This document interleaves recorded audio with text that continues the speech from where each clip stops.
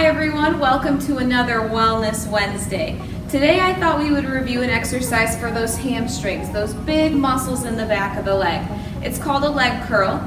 We're going to do this exercise standing today, so you'll need something sturdy to hold on to, a chair or a countertop, something that won't move on you. We're going to face that object. We're going to be nice and tall. Choose which leg you want to start with. I like to think about pulling those toes up towards my shin just to make sure I'm going to activate those muscles in the back of the leg.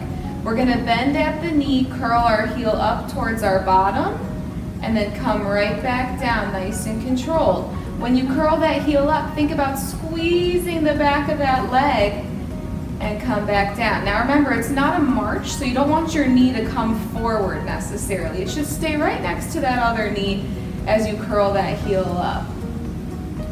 When you're done, shake that out a little bit, and then you're going to switch to the other leg, curling it up and back. Nice squeeze on the back of the leg. Try 12 to 15 repetitions each leg.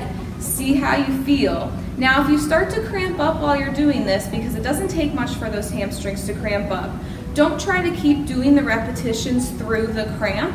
Give yourself a second, let that cramp kind of loosen up and dissipate, and then you can jump back in when you're ready.